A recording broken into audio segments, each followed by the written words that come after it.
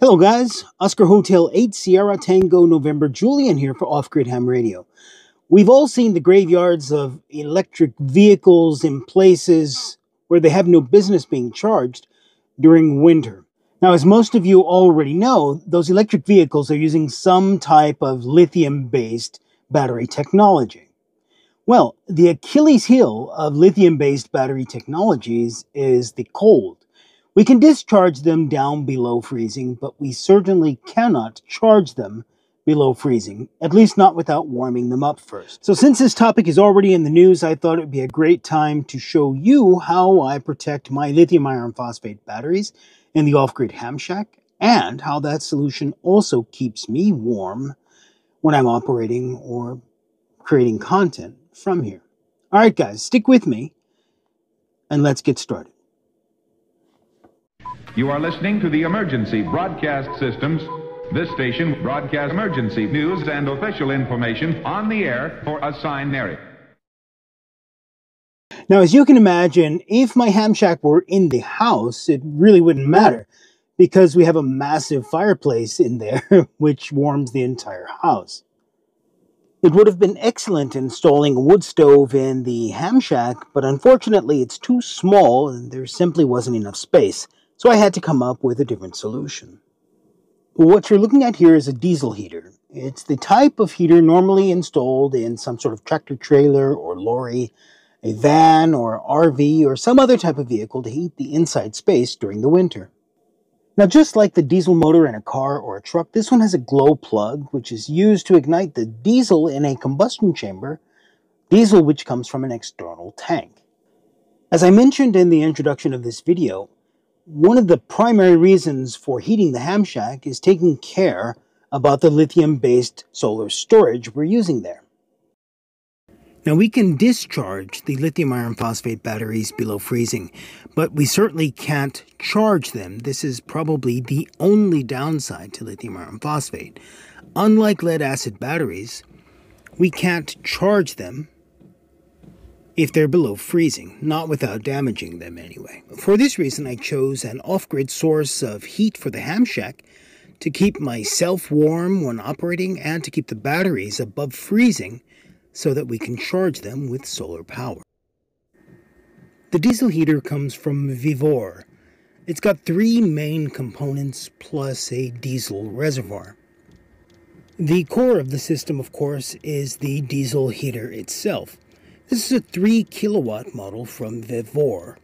Now, I decided on this modular version for the ham shack. There is a standalone version which is completely integrated, fuel tank included.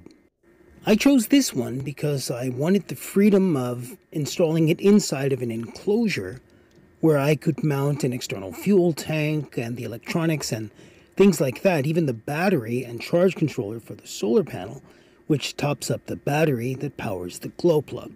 The next component in the system is the control panel. Now, the wiring for the control panel goes through the wall along with the ducting to bring the control panel inside the ham shack. Now, because of the extreme temperatures we sometimes get here in winter, I use the diesel heater in thermostat mode. This means I set a specific temperature inside the ham shack, and the diesel heater maintains it automatically. Naturally, when I'm in the ham shack operating, I will set that temperature at a higher, more comfortable level. When I just want to maintain the batteries, keeping them above freezing, I'll set it just above freezing. Now, so far, this works extremely well. However, it doesn't work quite as I'd like it to.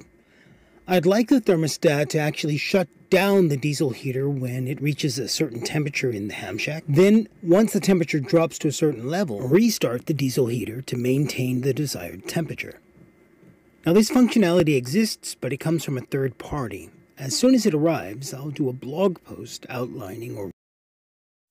The next part of the system are the vents and ducting, both of which are already included when you buy the diesel heater. The ducting is some sort of corrugated metal which expands or contracts when you pull it or compress it. The vents that come along with the kit are some sort of polycarbonate or plastic. I'm not really sure which, but they seem like good quality. What I've done is mount the diesel heater outside the ham shack. I ran the ducting from the diesel heater through the wall into the ham shack where I placed a vent on the other end of the ducting to terminate it. All of this has worked extremely well so far. So I hope that first part of the video wasn't too abstract. We talked about the probably the only problem we have with lithium iron phosphate or even other lithium battery chemistries. We talked about their Achilles heel, which is being charged in the cold. We talked about the diesel heater and how it was mounted and how it actually works and how I hope it's going to work in the future. So why did I choose a diesel heater rather than propane or a wood stove? I think I mentioned the wood stove earlier. I don't have room for it in here. But why didn't I use propane or a kerosene heater or something? So the answer is not so simple, but here goes. We can store up to 1,000 liters. What is that in gallons, guys? Somebody please write it in the comments. We can store up to 1,000 liters of diesel or heating fuel in a residential space. That's by law, you know, because people still heat their homes with heating oil, which is basically the same as diesel fuel.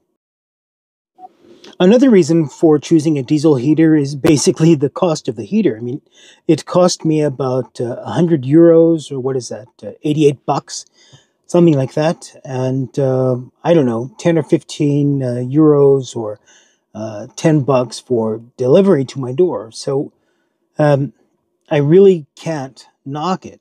The price of diesel fuel, when you buy it from the station, is quite high these days.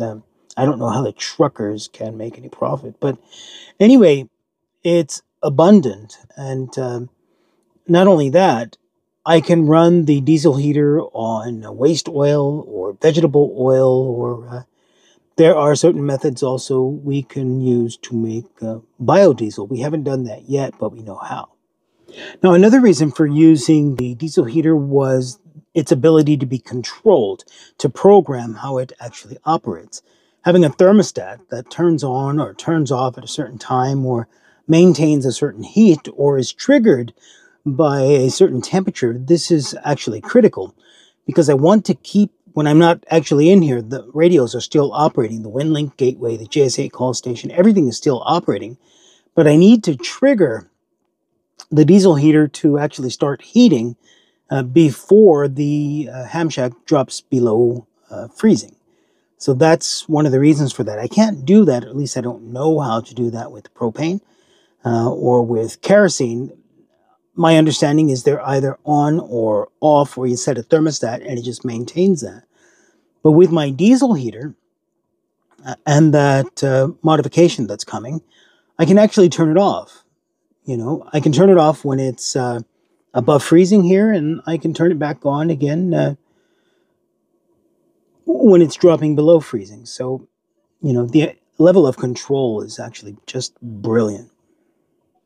Now, naturally, the diesel heater needs a power source, and the power source it's connected to is actually the 200 amp hours worth of lithium iron phosphate batteries here that are also powering the ham shack, the radio equipment, the computers, everything. So when you first start up the diesel heater, it can pull 8 or 9 amps just starting up that glow plug in the cold. After it settles down, it draws about an amp, you know, maybe 1.15 amps when it's on, like, you know, midway maintaining the heat or actually heating up the room. Now, to be fair, if I were using a kerosene heater or a propane heater, I wouldn't have that DC overhead, but I would have the problem of carbon monoxide here in the ham shack, which I don't want. Also, the problem of moisture with propane, which I also wouldn't like. But we have to factor in the cost of powering the diesel heater. There's a fan and there's a glow plug. Basically, that's it. And this is the reason for the 200 amp hour update, and I have 2 more of those batteries coming, so pretty soon we're going to be pumping out we're going to have it over 5,000 watt hours of storage pretty soon. 400 amp hours of lithium iron phosphate storage. So this takes care of the overhead for running the diesel heater, you know, the lights, the laptops, everything. And we need to factor in that the cost of these, extras just to protect think about it like insurance, protecting our radio equipment and our computers from moisture or the cold. Yeah, and providing a comfortable, safe environment for ourselves and our lithium and lithium iron phosphate batteries.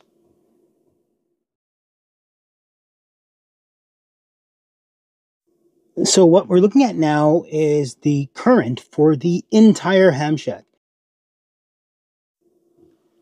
At the moment, this includes the LED lights, 2 HF radios, 1 VHF radio, 1 DMR radio, as well as 2 laptops, and of course the diesel heater. Keep in mind, the diesel heater isn't always running, so what you're looking at represents about double of what the station generally takes when the diesel heater is off. All right, guys, I'm starting to feel like I'm rambling on with this topic, so I think it's time to start to shut it down.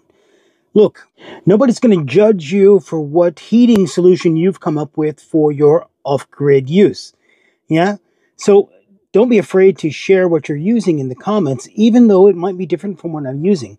There's a variety of different solutions, and each of them might be good for me or you or someone else. So please share it. We can all learn from what you share. The diesel heater is working extremely well for me, and I think I'm even going to get another one, an all-in-one model, and use that with a ice fishing tent for rapid deployment winter scenarios. Yeah, the problem with the lithium batteries, is really the biggest reason for having the diesel heater. Of course, we would have found a way to put a fireplace in here or something like that, but it still wouldn't have solved the problem. I could only have that fireplace going, when I'm in here. I'd have to add wood, or I would become a slave to it. The diesel heater gave me a lot of flexibility and freedom that I wouldn't have with other heating options. Especially when we keep in mind the purpose of the diesel heater is actually to maintain the temperature so that our lithium batteries can do what they need to do. Now keep in mind, guys, the solar storage isn't the only lithium batteries we have.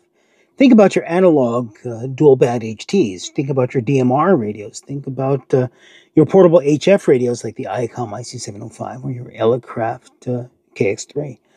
All of these, KX2. All of these radios have lithium-based batteries inside. So if you're charging them outdoors, when it's cold, you might be damaging the battery without even knowing it. All right, guys, let me know what type of heating are you using. What have you chosen to heat your homes, or to heat your off-grid ham shacks, or to heat any other space that you consider critical in the winter or in some sort of cold weather disaster? Here we go. If you like what I'm doing, if you like the content I'm creating, please let me know by leaving me a comment, a thumbs up, or even a super thanks to let me know. And if it's not too much to ask, please share this video with someone or someplace where other operators might enjoy it. Rock and roll, guys. Rock and roll. All right, ciao.